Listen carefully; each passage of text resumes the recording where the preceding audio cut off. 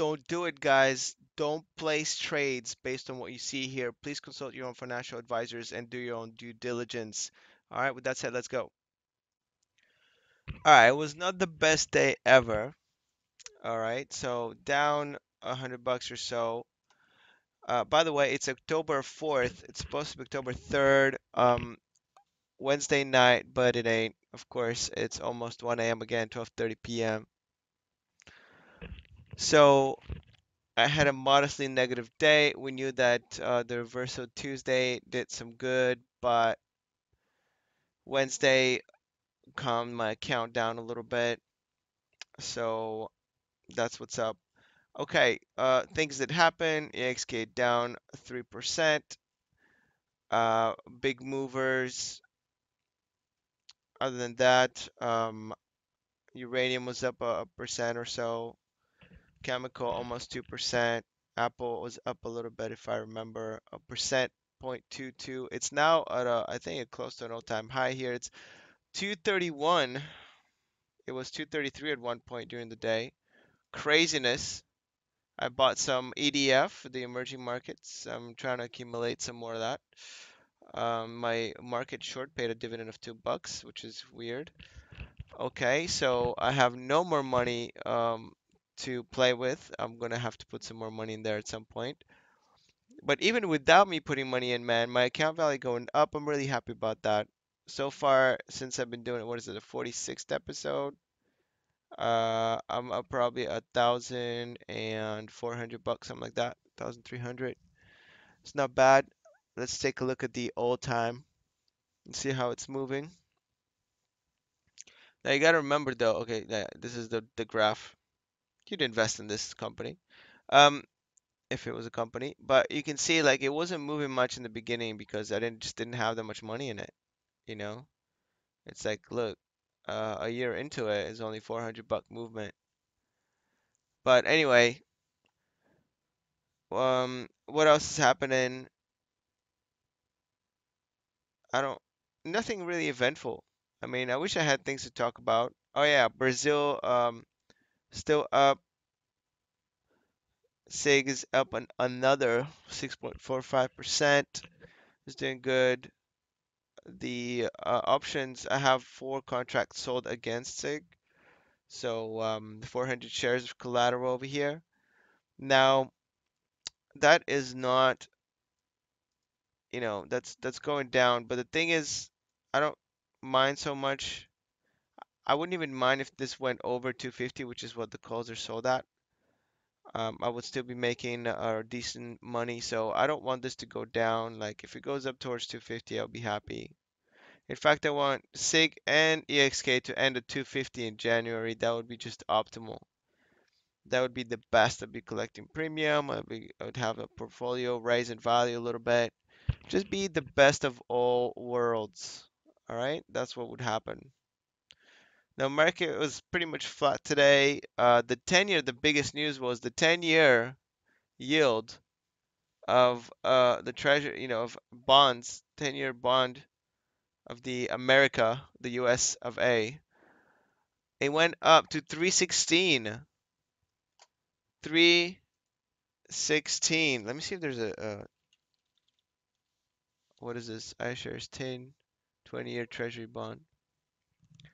So it should have gone down. Yeah, look, because the yields travel inversely to the price of the bonds.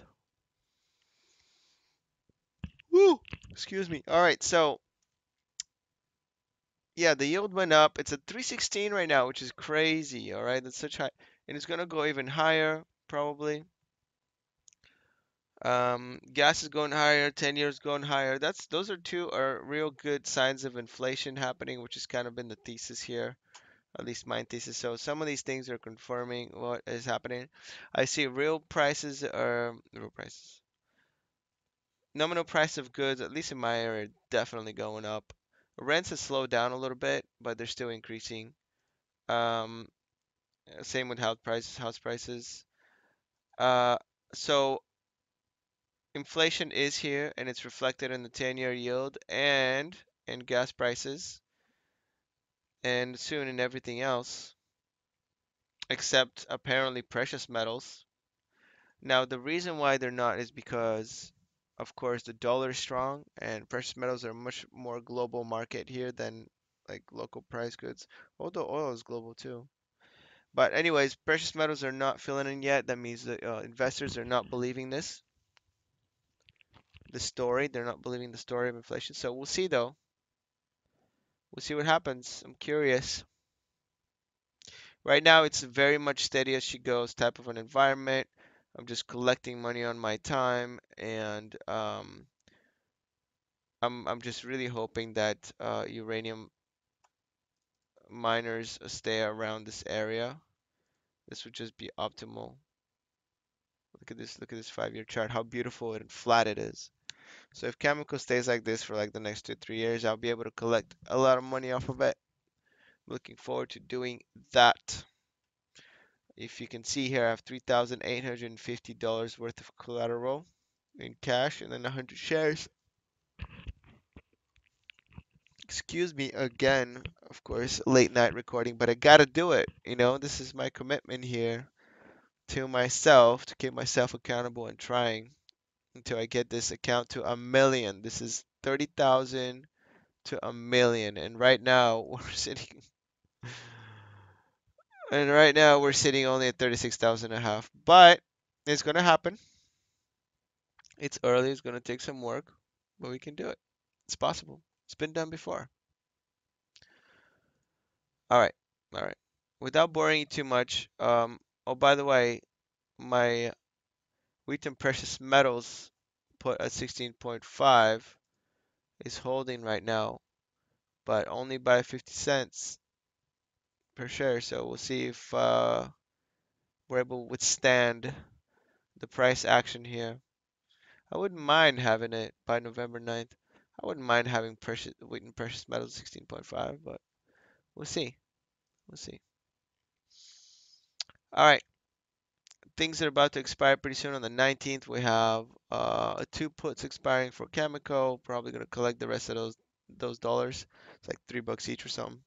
$6 from here. We're gonna have SXCP put sell. That's probably gonna expire as well. It's 25, $15 put. Let me see where it's at. 50.21. It's gonna be close. It's gonna be close. And then we have what else is expiring on the 19th? We have Ford,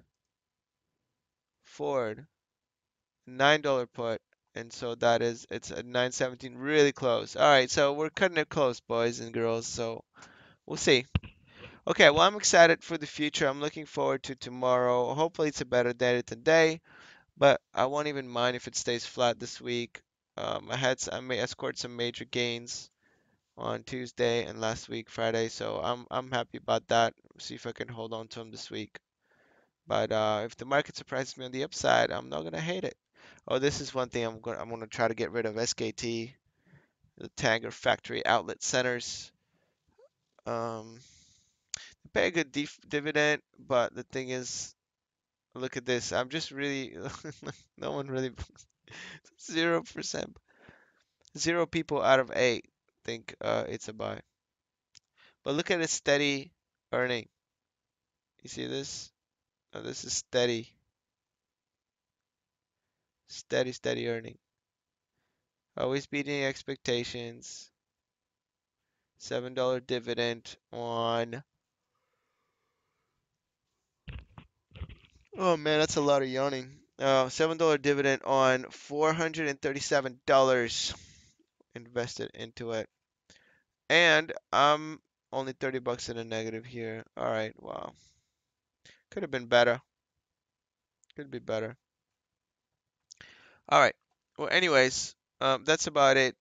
Wraps up my portfolio review here, the day's performance. Hopefully we do better tomorrow. I'm excited about it. I can't wait to check the action.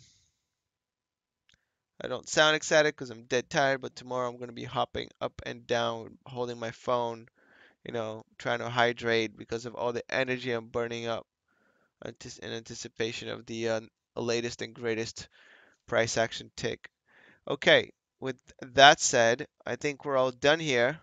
So I'll see y'all tomorrow. Peace out.